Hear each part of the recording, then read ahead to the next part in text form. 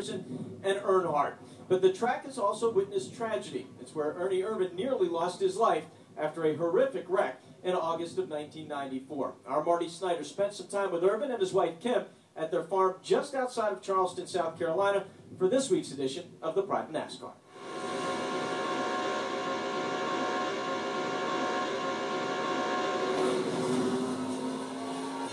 This your dream farm, right? Yes, it is. Besides, minus the I understand you've got a little bit of helper boy too, right? My assistant. Yeah. Yeah. Make sure you mow the lawn. The honey-do list is probably long every day, isn't it? Yes, it is. He actually wasn't what he was supposed to do in retirement. He didn't know he was supposed to come down here and mow, weed eat, round up. That's the fun part, isn't it, Ernie? When's the fun part start, right? Fun start. Yeah, somebody thought said you were retired, I heard. Yeah. Yeah, but just don't get the read. Oh. Read. Because it's just, you're just tired. Yes, Ernie Irvan wins the Push 500. He has run so well since taking over this ride. And now it pays off with his first Winston Cup victory. The Morgan McClure days were fun days. Is that when you started to feel like that you belonged as a top-level driver? I'm not a very flamboyant person. I don't say, well, I was this and I wasn't that. I let my driving speak for itself. And, obviously I did. But again, we had some growing pains because, I wanted to get further. I mean, I wanted to try to be in contention to win for championships. We talked about the Morgan McClure days as being a good time, but was the time of Robert Yates Racing the best time? I mean, I really think so. I mean, obviously, it took my career to the next level. That was a team that had already raced for championships, and that was something that, I wanted to do. Sure enough, they gave me that opportunity. Things happened really good, but we had really good cars. Larry McReynolds was a great crew chief, and me and him kind of spoke the same language. He could read what I was trying to say, Everybody's got the same opportunity. It's like, okay, your car's loose or tight or whatever, yeah. But there's a lot of things to do to fix that. And so me and Larry kind of really hit it off.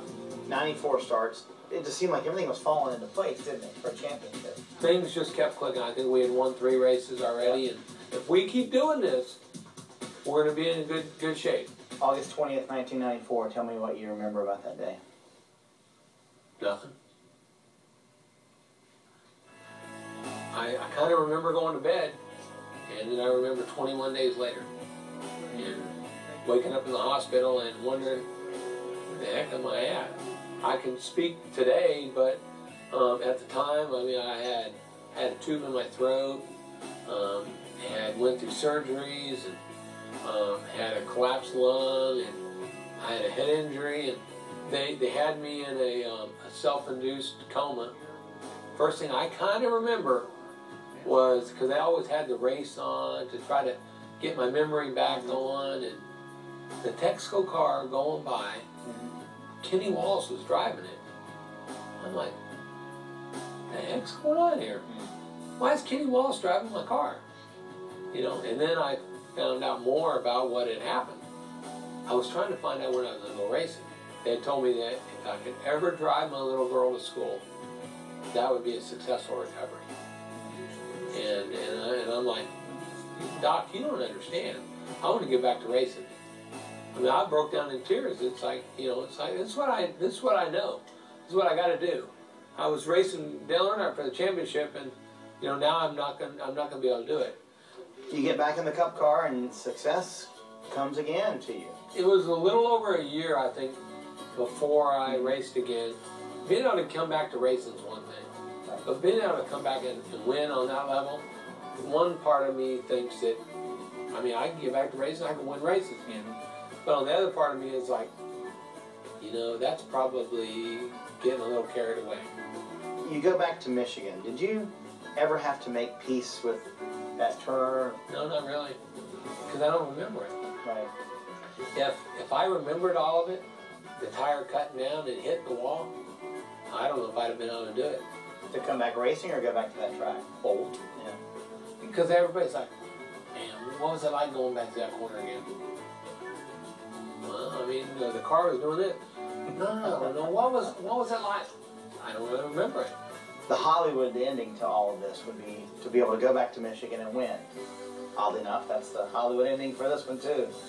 That was the ultimate thing I felt like I could do in my career, is being able to win at the racetrack that almost conquered me.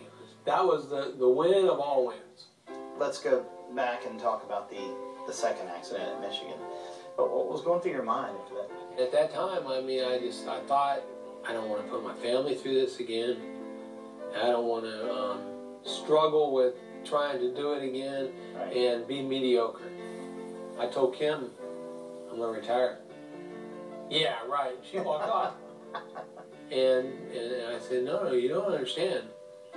I'm going to retire. And I did retire.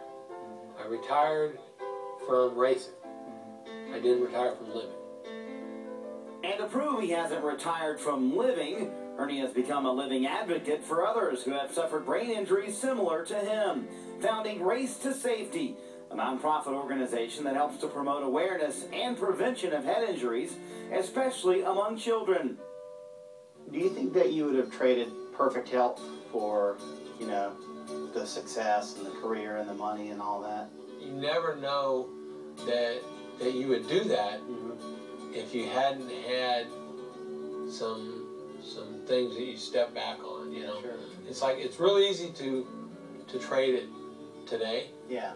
If we don't choose to do some of the wrong things, then maybe we can prevent a lot of the bad things. And Marty Snyder joining us on set. Now, Marty, you know, with great athletes, I always find it interesting after they retire, especially when they've been through something like that. Yeah. This is a guy who seems very content with where he is. Yeah, and he's very happy. And my wife Andrea and I have become very close to Ernie and Kim. They joined our church before they moved away to Charleston. But I would say Ernie's very content, very happy with his life now. And he's a man who walked away and didn't really have any regrets, even though he walked away sort of having some success, minus that a couple of accidents, Larry Mack. I think he was very happy with the decision to walk away. There was no doubt in his mind that he wanted to walk away. Well, and I think it was his family that did not push him in that direction, but I think looking at Kim and looking at his little girl and his little boy, and you know, he told a story about coming back up here, and we sat down in his first full year back, which would have been 96. We said, you know what, we got to go up there and we got to test. And I remember coming up here, and I was so nervous. I think before he went out, I was over in the restroom throwing up. And he went straight out there like nothing, like he just had raced here. Yeah. But I think it's like he said, you're the guys that remember it. I don't remember a thing about it. But funny story quickly. He talked about racing the 3-car for the championship in 1994. And I think we had him. We had him exactly where we wanted him. What else would you say? And Andy Petrie, who was the crew chief, he would wear himself out looking under our car, looking on top of our car. And finally we were at Indy, and I said, Andy, you know, you and I are buds. I got to tell you what our secret is. He went, what? I said, if you'll stand here and watch the back of our trailer, he's going to walk out in a Texaco uniform. Here in about 30 seconds. He went, leave me, get out of here. That's good. You know, watching this, he talks about the first accident. Yeah. And then saying, okay, the best you can do is drive your daughter to school. He fought really hard. I don't think people realize how much rehab this man went through to get back, to come back and be competitive on this level. Once he did that, he was satisfied. But at the same time, I've done a couple of track walks and stuff. He works tirelessly for brain injury. Did he talk a lot about that when you off the record? He talked a lot about it, and that's really a big focus for him now, is getting Race to Safety, that foundation, up and going in the right direction. And they're doing a fantastic job with it. You know, they fight a thing every foundation fights. You know, they need money and they need help and support, but they've done a fantastic job with it. And I keep coming back to Ernie. He's a very content man, no regrets, and he's just moving forward with life. He takes care of the farm. Kim's on him every day. You got to mow the lawn out there. You know, it's hard to mow all those acres. Coincidentally, one of his biggest walks of the year is right here in Michigan in August. All right, guys, we got to keep it moving. Marty, thanks so much for coming up and sharing more of that with us. If you want more, head to NASCAR.com/TNT. All of the Pride of NASCAR series there. We'll be right back.